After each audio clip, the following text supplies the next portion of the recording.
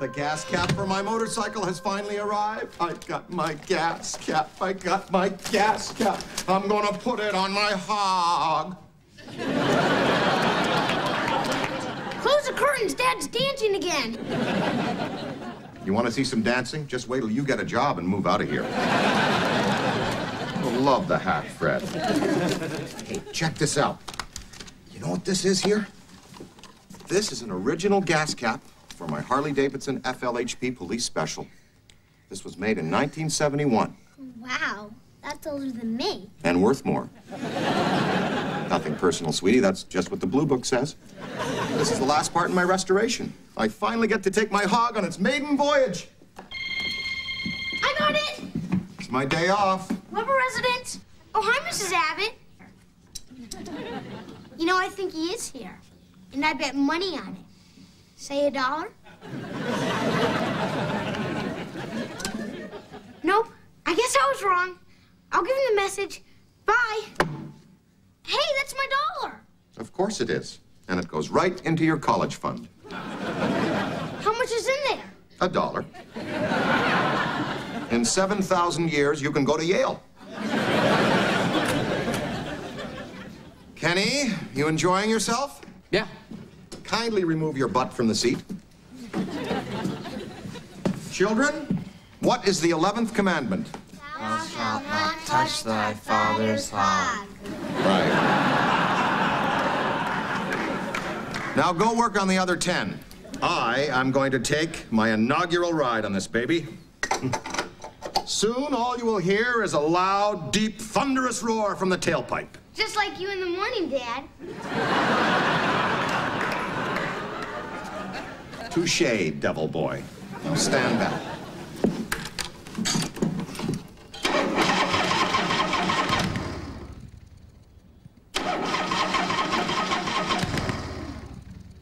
Who wants to push Daddy to the gas station?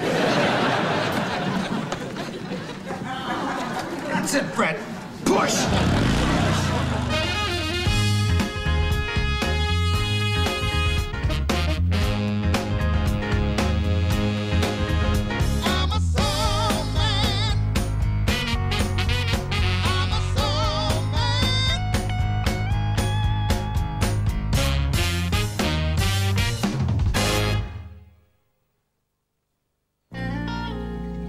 Hi, Father Mike. Father Todd? Hey, I just had a great counseling session with Mrs. Peterson. Great. I'm sorry it sounded so harsh, but that's what the Bible says. It's the Lord's will. Now suck it up. Mrs. Peterson, are you all right? Mrs. Peterson. Bye-bye now. Todd, what did you say to her? Well, her dog Muffin died, and she asked me would she see Muffin in heaven, and of course I had to tell her no. Todd, sit down for a second. You know, it's a little insensitive to tell a grieving woman her pet's not going to make it to heaven. I mean, you could stretch it a little and give her some hope. Yeah, but what happens when she gets to heaven and her dog's not there? She'll be so excited to see Liberace, she won't care. Father Mike, dogs don't have souls. You know that. No soul, no heaven. It broke my heart, but I had to tell her the closest that dog ever got to heaven was licking himself on the couch. Todd, priests occasionally take vows of silence. Think about it. I just want to do the Lord's work, that's all. Do you know what would make the Lord really happy? What? Why don't you go and wash the church bus? I just don't see how washing the church bus 4 times a week is doing the Lord's work. Then perhaps you're not washing hard enough.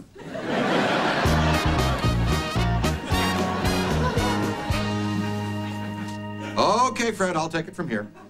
My boy, got a great future in something. Nance, you made a little mistake here. This receipt for motorcycle parts. You marked it business. It should be personal. But I can write it off as business. That would be dishonest. Don't worry. If anybody asks, I'll just say you ride the motorcycle to visit parishioners.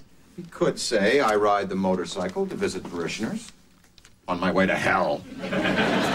Oh, come on now. We're talking about the IRS. Their home office is in hell. Please, mark it personal. Okay. I was just trying to find you a little bit more money. Thanks. I was looking at your books here, and for a professional, you don't make squat. Yes, I'm an Episcopal priest. Not making squat is part of the perks. Now, I don't know how you raise 4 children on what you make. We cut corners, take the kids to discount shops. Every other day of the week, I don't feed one of them. I got an idea. Why don't you just ask the church for a raise? No, don't push it. We can barely afford you. Well, then just do what churches do when they need money. Have another bingo night or shake down some widows. Shake down some widows. Let me guess. When Father Todd hired you, he didn't ask if you were a churchgoer. I told him it was illegal, but if you'd like to ask, I'd love to sue. Never mind. Well, I guess now that I'm hired, it really doesn't matter. No, I am not a church kind of a person. Too many rules. Yeah. Don't lie, don't steal, don't kill. Who can live that way? Not me. Why don't you get that and leave the receipts to me? All right. When you're done, pack my bags for prison. Morning, Bishop. Michael, your son did his interpretive dance for me. You should be flattered. He only does that for people he likes. I am flattered. Look, Michael, we've got to have a little talk about Todd. There have been some complaints. Oh, Bishop, you know these parishioners. Quick to condemn off the top, but I tell you, Todd's been doing a... Actually, Todd's the one complaining about you. That little weenie. He says all you let him do is wash the bus. That's because buses don't have any feelings. I can't let him near the parishioners. Might I remind you, Michael, that you rubbed a few parishioners the wrong way when you started? Remember your first sermon? Let's kick Satan in the head with a steel-toed boot. It was a strong sermon. I paid for the new pulpit. Michael, Todd is a fine young man with a dedicated faith. I think you just need to be more objective about him. Keep an open mind, like I do. Hi, Uncle Pete. Yo, Petey!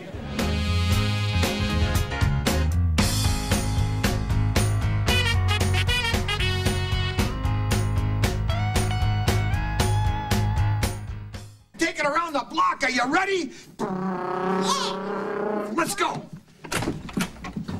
Your motorcycle's gone. Gone?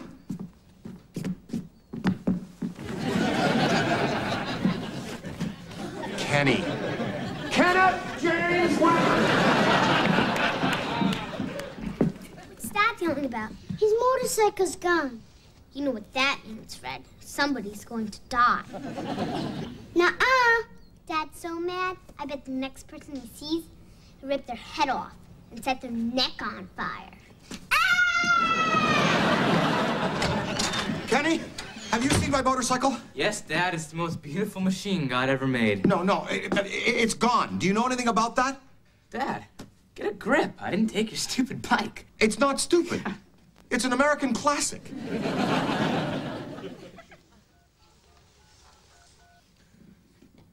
Theft.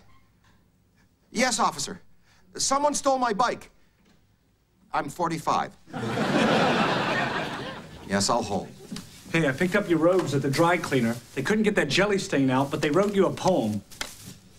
We rubbed and scrubbed as hard as we could, but I'm afraid that stain, it's in for good. I love those guys. Not now, Todd. I'm on the phone with the police. Someone stole my motorcycle. Your motorcycle is not stolen. I moved it to wash it. Thank God! Oh, where is it? Out front? I was just out front. It's not there. What? It's not there. I said that. Someone has stolen your bike. I also said that. Well, then I just don't know what else to say. Good. Don't say anything. Anything else you say would only make me angrier. What's going on? My vintage Harley was left in the street by Uncle Pete's favorite nephew here. I was just trying to help out by washing it. Oh, that's so sweet. I know. Tell him. You know what would be really sweet? Why don't you just put my helmet out there? I'd hate for that crook to have a head injury. Oh, now come on, give him a break. He just made a little mistake. Everything he does is a mistake. Like hiring a secretary we can't afford. Hey, don't take this out on Nancy. Oh, stay out of it. Don't yell at Todd. You stay out of it, too. I don't want to hear another word from either one of you. Fine. Fine. Not very Christian, but fine. Yes. I'm sorry. You're right. I blew up. I know anger is not very productive. Believe me, I pray every day for the strength to overcome it. Apology accepted. Apology accepted. Okay. Let's calm down and think this through. Whoever took the bike must have had a forklift, a pallet, a truck. You know, because you can't get it started without the key, right? Actually, thinking back, the key, yeah.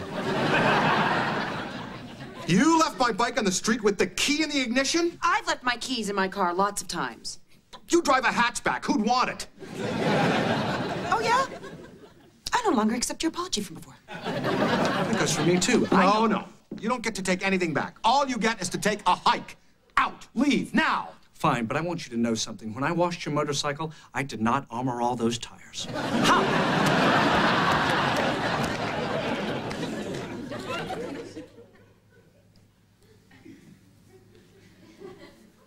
Dear Lord, please, as you do every day, give me the... Ah, forget it! 2.5 years building that machine? Yes. Yes, officer, this is Father Mike Weber. I'll continue to hold. 3 cases of communion wine, business or personal. 2 business, 1 personal.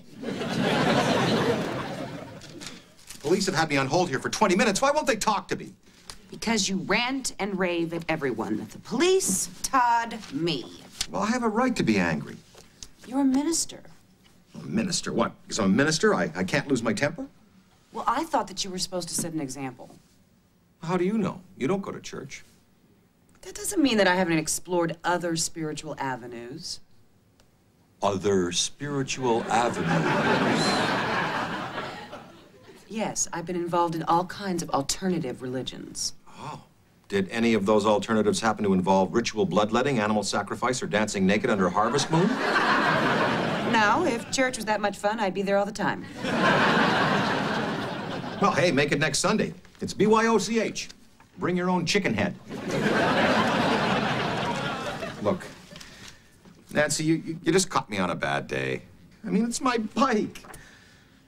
I'm sorry if I overreacted. Apology reaccepted. But what about Todd?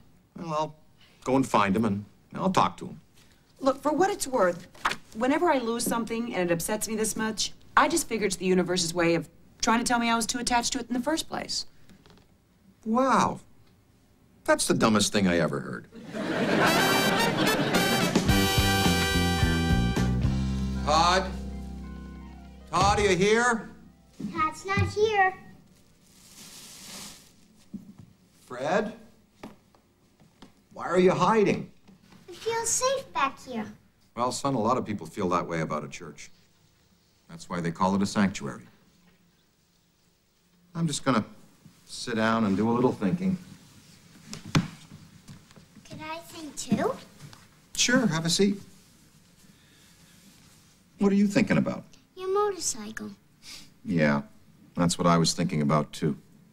Meredith said that you were so mad you're gonna set somebody's neck on fire. Oh, well, that would never happen. I was just really upset, you know? But you know what I figured out? Sometimes when you lose something and you get really angry, maybe that's just God's way of telling you were too attached to the thing in the first place. Did you try praying? I wouldn't want to bother God. He's got enough to do without worrying about my personal transportation. Well, I'm gonna pray. Okay, you try praying. Dad! Dad, they found your motorcycle down by the park. Hey, you are good. I'm gonna buy a big tent and take you out on the road.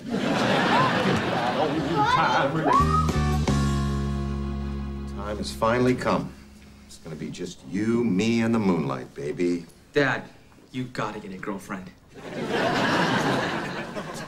He's just kidding. It's only you, Electra. So, I hear they caught the guy who stole your bike. Yes, they did. Well, then I guess somebody owes somebody an apology. Okay, I apologize. You know, Dad, I hear the words coming from your mouth, but I don't feel it coming from your heart. You're right. Come here, my Dad, child. no. Let me hold you. Say, I love my daddy. Dad. Say, I love my daddy. I love my daddy. I hear the words coming from your mouth, but I don't feel the emotion coming from your heart. Dad, you're in a good mood. Is it because you got your bike back or you finally fired Todd? What do you mean, fired Todd? I didn't fire Todd. Well, Todd said you did. He just left for the bus station. Oh. Oh, man. Watch the kids. I'm gonna go get Todd.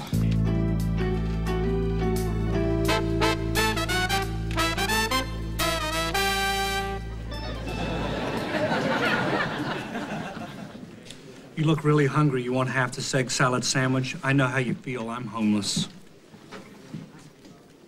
How long you been homeless? Oh, about 20 minutes. 4:30 already? I better get back to work.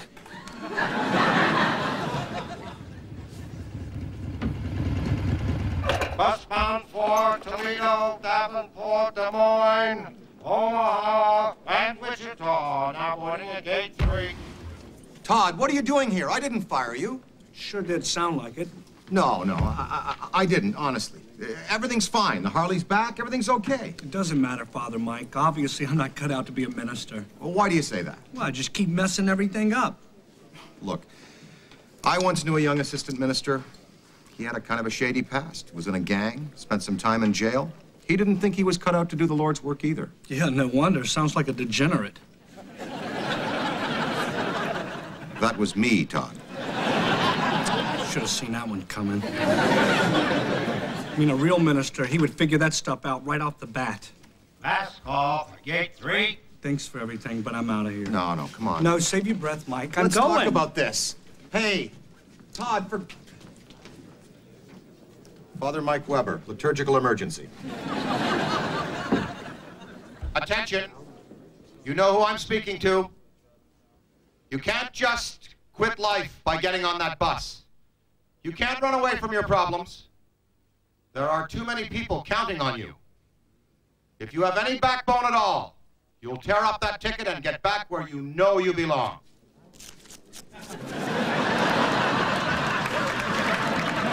No, not everybody. I was talking to the guy in the red sweatshirt. The rest of you quitters, pick up those tickets and get on that bus.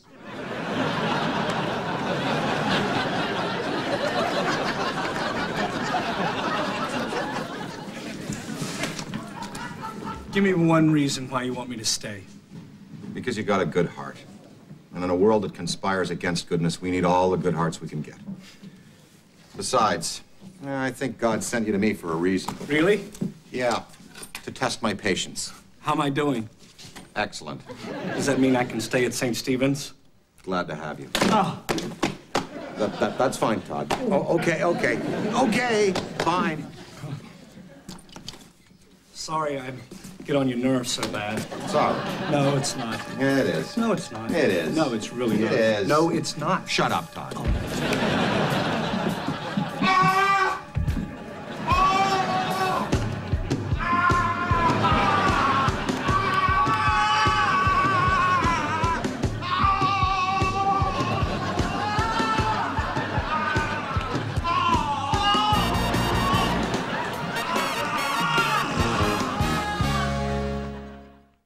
Bye, Fred. Bye.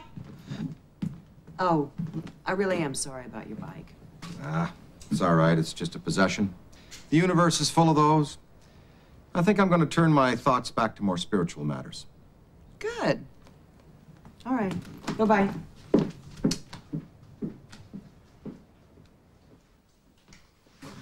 Fred, I want you to pray to get my bike back like you did earlier. Okay. Okay?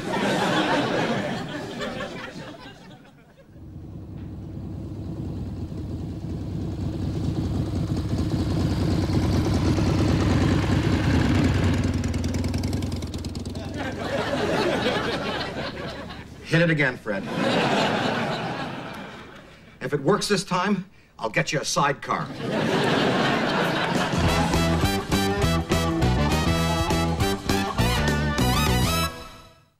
Oh, sure, I miss my motorcycle. However, I take comfort in words from Matthew. Lay up for yourselves treasures in heaven, where neither moths nor rust doth corrupt, and where thieves do not break through nor steal. Now that I don't have my bike, I don't have to worry about rust or thieves or insurance, which in retrospect would have been a good thing to worry about. But hey, Jesus didn't have a motorcycle. He didn't have a lot of stuff. He didn't have a blender. He didn't have a universal infrared remote. He didn't have a blow dryer. And his hair looks great in all the pictures. No, he knew what I've learned, that people and forgiveness are more important than possessions. And I'm thankful that all of you are here with me.